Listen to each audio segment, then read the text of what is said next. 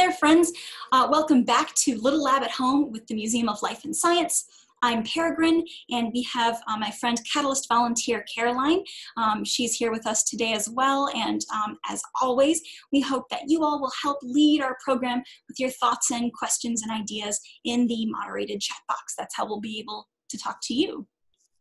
I think let's go ahead and get started with what we're talking about today, which is weather. Oh, so cool. Weather. What does it make you think of? You know, maybe, do you know what weather is? Do you know about some types of weather? Do you know about types of weather that you've experienced or not experienced? What do you think? Ooh, we have a friend saying it makes them think of storms. Storms are a type of weather. What about you, Caroline? What's some types of weather that you've experienced? Oh, it's a good question. I like to think about sunny, or it's kind of a little bit extra heat. Sometimes we get a heat wave, they say. Maybe even wind. Is that perhaps contributing to weather? Sure. Yeah, for sure. I think when I think of weather, I often think of things happening like precipitation. We'll talk about. But yeah, sometimes I don't think of a regular sunny day as being weather, but it is a type of weather. We have a friend saying rain, and we have another friend who's been really excited by the chance of snow. I know we had a few days ago, they were saying maybe we'll have some, we'll see.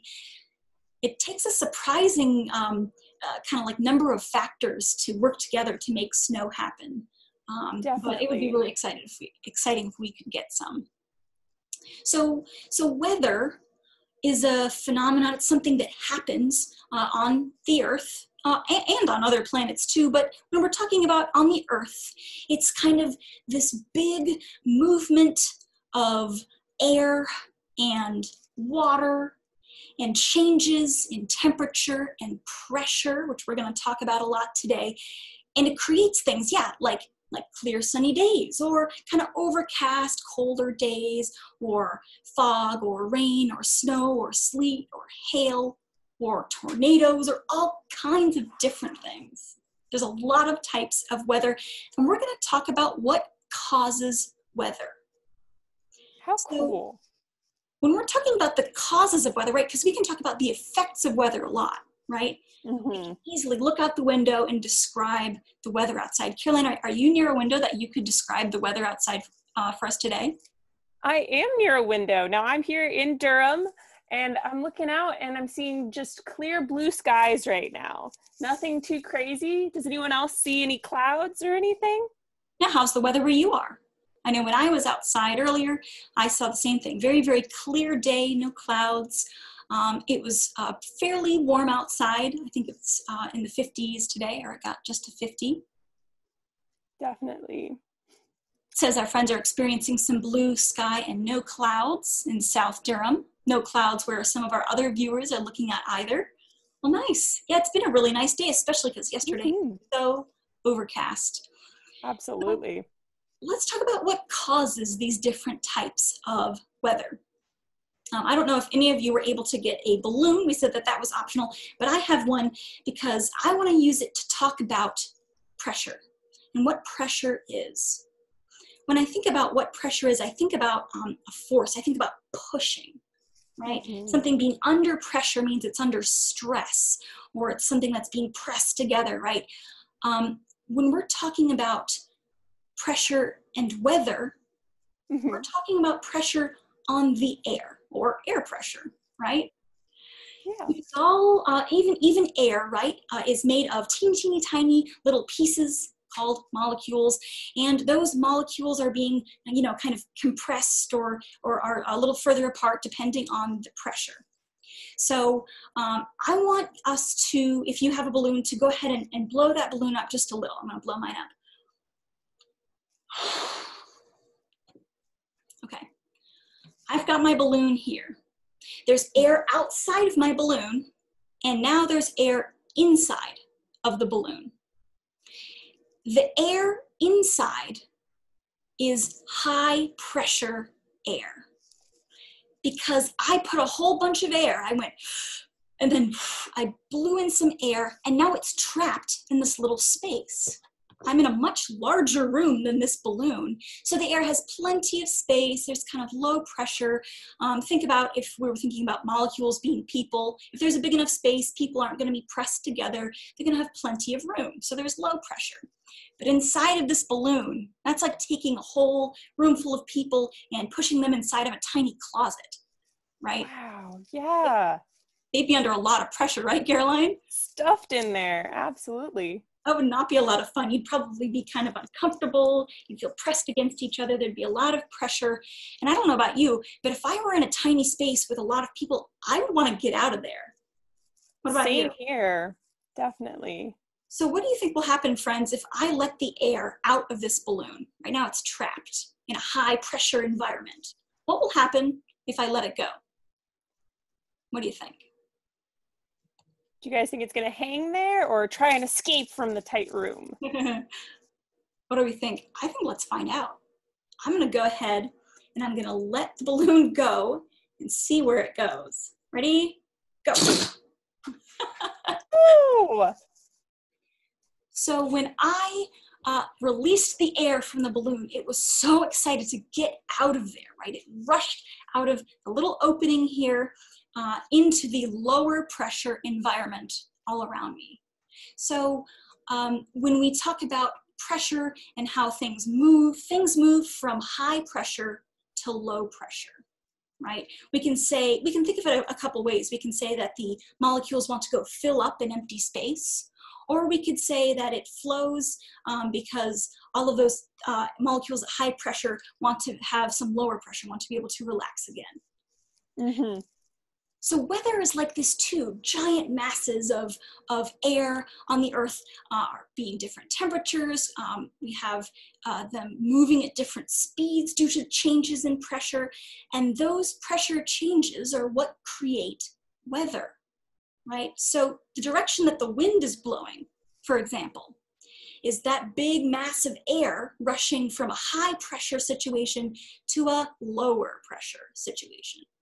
So we have a lot of things that affect weather, but it's essentially differences in pressure, as well as temperature and precipitation or water.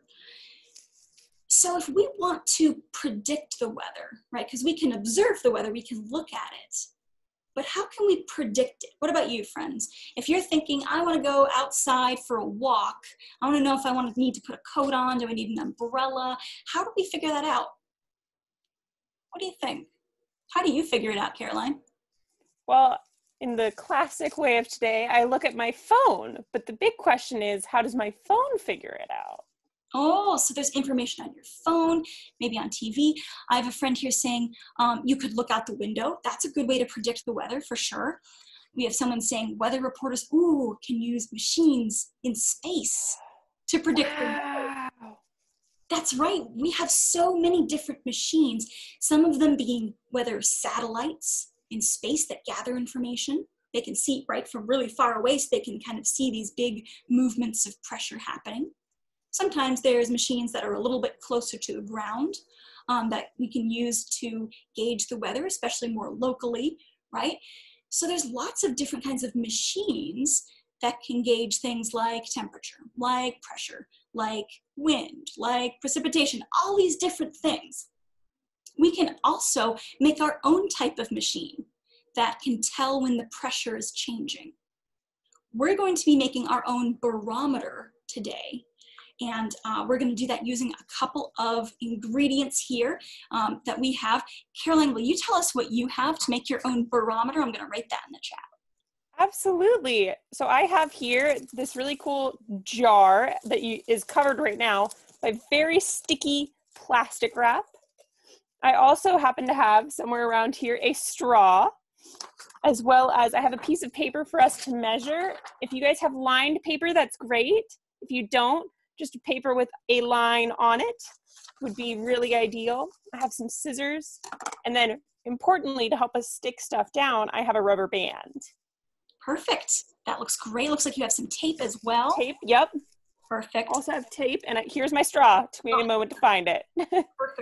perfect. I'm gonna go to my experiment cam so I can show you what I have as well. Similar thing, I've got some paper here, I've got my scissors, I've got some tape over here, I've got a marker.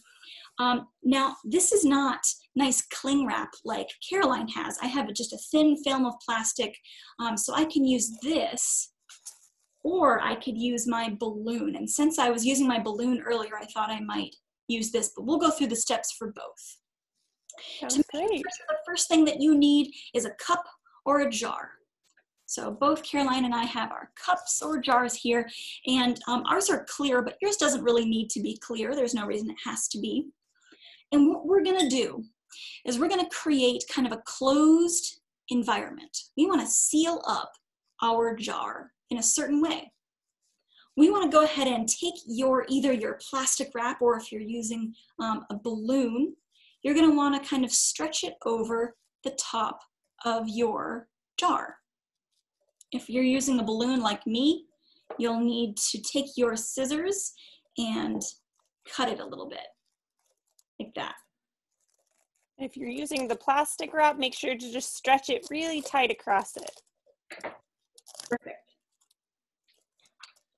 I'm gonna go ahead and take my now stretchy membrane here, my stretchy thing, and I'm gonna put it over the top of my jar.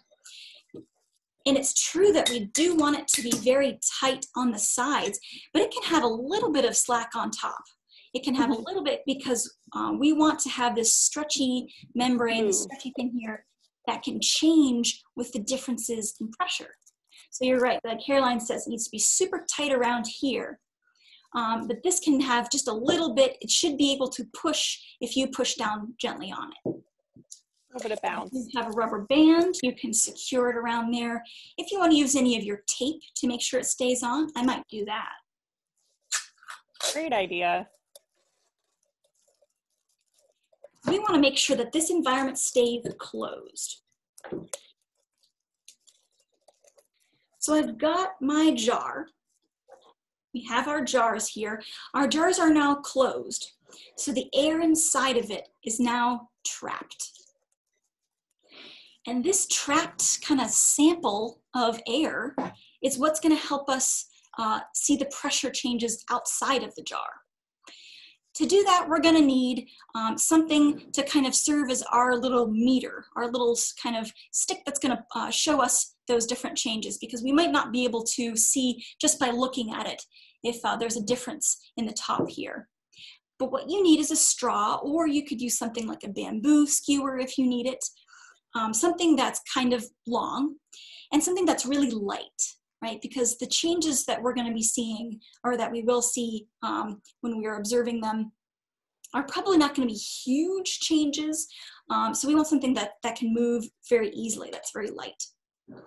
I want you to go ahead and take, if you have a straw, one thing that might help you when you're going to be looking at your meter is to create a little point. So I'm just going to create this into a little arrow. So I'm going to cut it with my scissors like that. Nothing fancy. Let's see, Caroline. Oh, that looks perfect. All we're doing is we're creating a little point. That's just to help us read our meter a little bit better. Now, we will take our stick and point side out. We want to take the very end of it, and we want to put it at about the center of our little stretchy part right here. So I'm going to go ahead. Oh, we can even see that better. And then you're going to want to go ahead and tape it onto there. We want it to be very secure. So I'm going to get some tape here. We want it so it's kind of like just pointing straight across. We don't want it really pointing up or pointing down. And I'm going to do mine like that. So just about in the middle, very end of my stick, my straw, and I'm taping it kind of gently enough that it's not going to point up or down yet, right? It's just kind of pointing straight across. What about yours, Caroline? That looks great. Same here. Not up or down yet, but pretty much just straight across.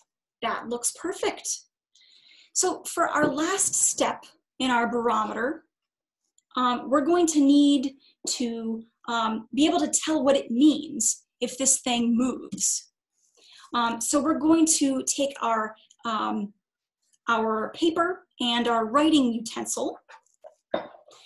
And what you want to do is, there we go. When it stands up, it should be about, right, you should draw a little line all across your paper, about in the very center, kind of where your straw is pointing.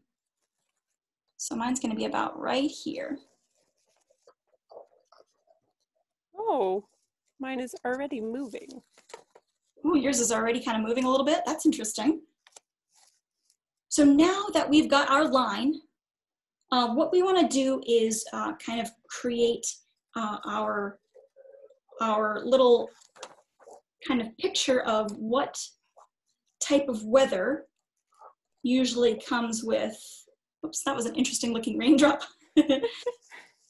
What kind of weather usually comes with it pointing up or down? And we'll talk about why it means that in just a second here. There we go. I'll do one more. So we have now kind of a paper that's split in half, and on the top there's a sun, on the bottom there's rain, and that has to do with whether this is pointing up or down. Remember when we were talking about pressure? So inside of here, we have some air that's trapped. Now, if the air all around it, right, let's say that there's high pressure all around it. That means that the air that's in this high pressure outside of it will want to get in here where there's less pressure. So what that's going to do is it's going to try to get in there. It's going to try and, so what's going to happen is it will kind of press it down a little bit. It'll press down our stretchy membrane. So what happens is that it will start to point up. High pressure is associated with good weather, clear weather, kind of like this little sun that I drew. So if ours is pointing up, it's likely that there is a high pressure front, which means good weather. Now, if we see that our barometer is pointing low, that's because the air all around is now at a lower pressure, meaning the air that's trapped in here wants to get out. It wants to get into the lower pressure environment. So it's going to try to get out of the jar, meaning it will kind of push it up.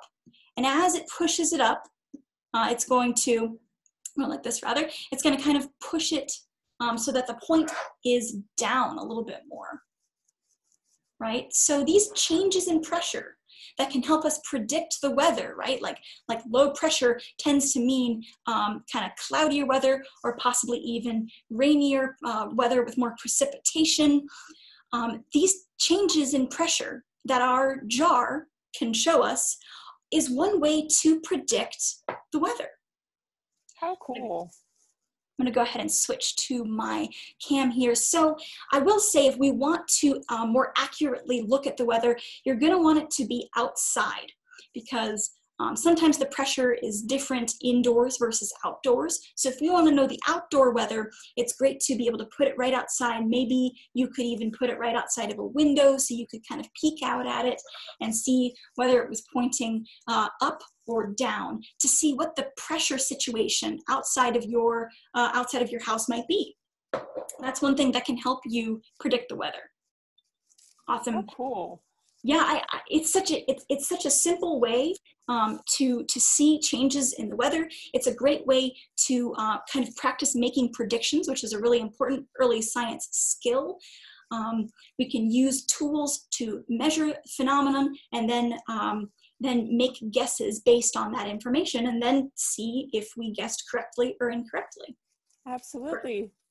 It's a bit of prediction testing. Yeah, I think it's a great thing to do, right? Whether you're right or wrong, right? You'll be able to know your results because you're testing it by guessing and then seeing how the weather goes. That's great. Absolutely. All right, friends, that is all the time that we have for today. I hope that the weather is fair wherever you are and whatever kind of weather you like. I hope you'll be able to check it out using your barometer. Next week, we will have a lab at home special scientist spotlight where we're going to be talking to a scientist who studies lemur brains. So we're going to be looking at real lemur brains next time. It's going to be so exciting. Wow. I'm excited, Caroline.